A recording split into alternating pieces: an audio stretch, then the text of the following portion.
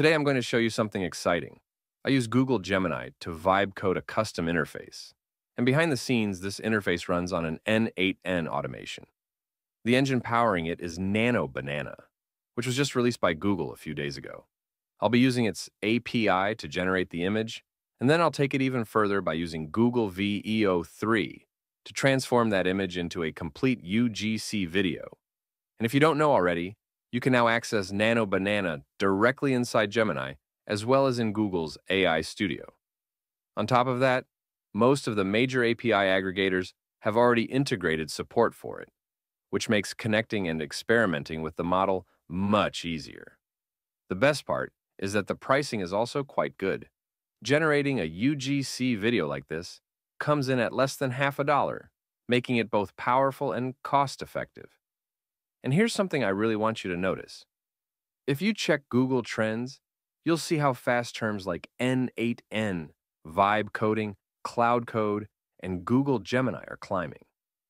These tools are exploding in popularity, and if you start using them right now, you'll stay ahead of the curve. The truth is, they're only going to get better and better every single day. And the earlier you start, the clearer the advantage you'll have over everyone else who waits.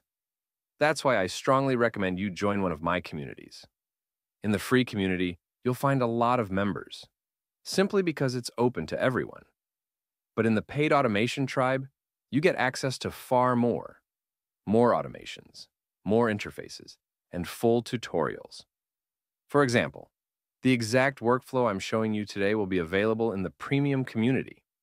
You'll be able to download not just this one, but 38 automations. And this will be the 39th, which I'll post in the classroom right after this tutorial. So, if you're serious about building with AI, don't just watch, join, practice, and start creating. Now, let me show you what I did with the Google Gemini. I gave it nothing but text instructions, and it generated a working interface for me, without writing a single line of code. To build this interface, I designed it so that it sends data directly to a webhook. That webhook is connected to a switch node with 3 different branches, which I'll show you later. Depending on which step you've reached in the automation, it will send different instructions back to the webhook and trigger the next action. And like magic, after a few iterations and testing, I ended up with this interface. At first glance, it doesn't look complicated. But that's only because you're not seeing all the steps happening in the background. Let me walk you through how it works. The main purpose of this interface is to generate custom UGC videos. With it, you can mix and match special characters and products, combine those images, and send them into n8n to generate polished visuals, all without touching Photoshop or any traditional editing software.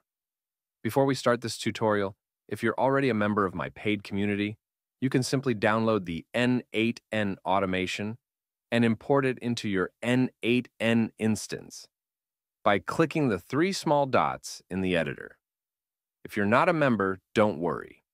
Stay with me until the end, because I'll show you step by step how to build this automation from scratch. You can also download the custom interface. Just open the file with a text editor and go to line 195.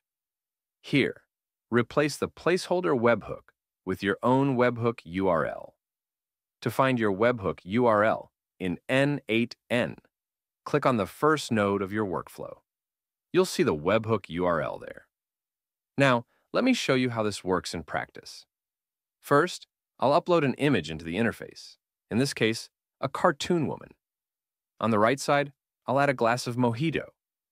After uploading the first image, you can draw a mask directly on it with your mouse, marking the area where you want the mojito to appear. Next, just add a simple prompt. Nothing too fancy. For example, add the mojito in the hand of the woman. Then click Generate Image. But before you do that, go back into n8n and click Execute Workflow. Right now, the webhook is running in test mode, so you'll be able to see exactly what happens behind the scenes. Once you finish this tutorial and you're happy with the results, you can enable the automation and update your HTML file with your production webhook URL. Again, you'll find that on the first node in n8n. To generate the first image, It usually takes around 20 to 30 seconds. As you can see, the result looks amazing. So now we can move to the next step. I built this interface knowing that Nano Banana only returns 1:1 aspect ratio images. That's why I added a cropping tool directly into the interface. Again, I used Gemini to generate this interface because I already knew exactly what features I needed and what I didn't. For this example, I'll select a vertical aspect ratio, resize the frame slightly, and then click on Crop. Now I've got the perfect image ready to send to the Google VEO 3 API. To generate a video, all you need is two simple text inputs. In the first text area, add a short prompt. For my example, I'll use "Promote this glass of mojito." In the dialog box, add the spoken line for the video. Refreshing, smooth, and only today.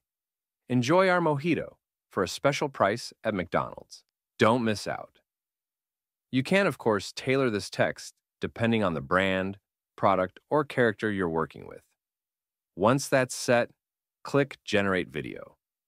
At this point, the system will return only the task ID. That's because I'm using a service I've relied on in many of my previous videos, Kie.ai.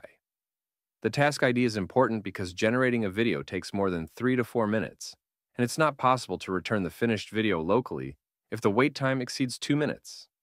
So I'll pause here, and I'll come back once the video has finished rendering. After about 4 to 5 minutes, the video should be ready. Let's go ahead and check it. If it's not there immediately, don't worry. Just click on Check Video Status a few times until the result appears.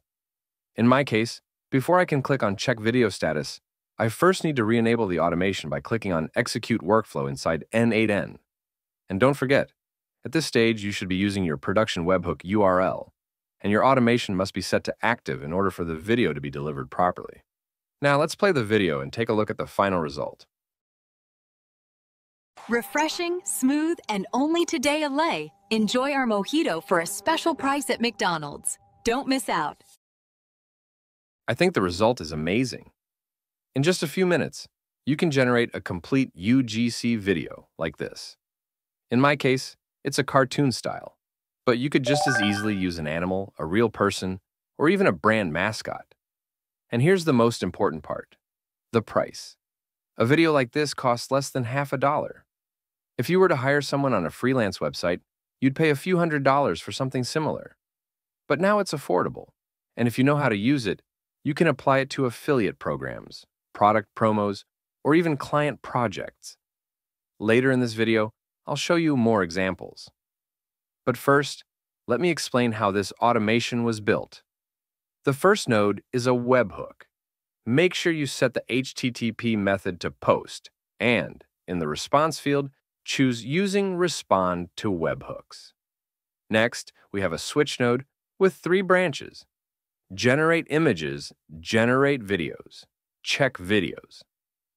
When I designed the interface, I knew I'd need these 3 steps, so I planned everything on paper first. Spending a few minutes mapping it out up front will save you hours later. And before we dive deeper, make sure you subscribe to this channel, because soon I'll be releasing more advanced tutorials on vibe coding. In the first branch, I start with an aggregate node, the reference image, the product image, the mask image. Then I have 3 HTTP request nodes. Each one connects to my own API, which is free to download, but you'll need to host it on your own server. If you haven't seen it yet, I recommend checking out my other YouTube video, where I explain exactly how to set this up. What this API does is simple. The interface sends the images in binary format, and the API transforms them into real links. The best part? You don't need to pay for another external service. After that, I use 2 merge nodes. I'll show you the settings for each one on screen. Next is a set node, where I map the image URLs properly. Then comes another HTTP request node. This one sends the request to Kie.ai's API to generate the image. Make sure you copy my JSON structure exactly, replace it with your own API key, and don't waste time trying to use mine. I'll delete it as soon as I finish this tutorial. Here's what's important. In this request, I'm sending all 3 images directly to the Nano Banana API. Next, I added a wait node, set to 40 seconds. Sometimes the response comes back in 10 seconds, but I'd rather leave extra buffer time to be safe. After the wait, I use another HTTP request node to fetch the image. You'll need to include the task ID here, and again, make sure you use your own bearer API code. When the image is ready, Kie.ai sends back a final result link. To download it and convert it into a binary file, I use one more HTTP request node, this time with the GET method. Finally, the last node in this branch is respond to webhook, which delivers the image back to the interface. One important note: when you're asking Google Gemini to generate the interface, you must specify that the response should receive the image in binary format. This way, Gemini knows exactly how to structure the code correctly. Now let's move on to the second branch, generate video. In this branch, I'm again using my own API, it's available for free, to transform the binary image into a usable URL. The most important node here is the one that actually generates the video using Google VEO 3. This is where the magic happens. Make sure you copy my exact settings, insert your own API key, and use the JSON code I'm showing on screen. Next, I need a special value for the last node in this branch, the task ID. To capture it, I use a set node, which stores that value. Finally, the branch ends with a respond to webhook node. This webhook returns the task ID into the form, so that I can use it later to check the video's status. The last branch is much simpler. It starts with an HTTP request node that checks whether the video is ready. Just follow my settings carefully, and don't forget to add your bearer API key. Then I add another HTTP request node to actually download the video once it's complete. This converts the video into a binary file. Here, make sure you take the URL from Kie.ai, set the request method to GET, and test it. And finally, the very last node of this branch, and of the entire automation, is another respond to webhook node. This sends the finished video back into the interface. I'll show you the exact settings on screen so you can replicate it. I hope you enjoyed this tutorial and found it useful. Remember, you can download the full automations inside my Automation Tribe community. You'll find the link down in the description. Now, let me show you a few more examples so you can see what else is possible with this workflow. Thanks for watching, and I'll see you in the next tutorial. I really like this oil. It makes me feel special. Nothing beats an ice-cold Coca-Cola. Data, refreshing, classic, and always the real taste.